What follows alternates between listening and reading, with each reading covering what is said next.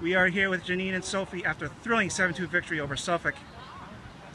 Sophie, first two collegiate goals, can you walk us through them? Yeah, I've been struggling to score since last season, so it was nice to put two away. First ball, I think both of them were from Janine.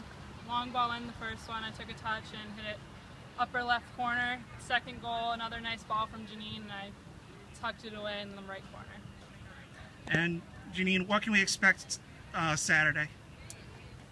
So Saturday we can expect some tougher competition. We came out strong for our first two games. Although they're non-conference, we've been playing them as if they're conference because we need to get ready for the games we have coming up. So we'll have to give it our all this Saturday. Excellent. Thank you, ladies. Thank you. Thank you.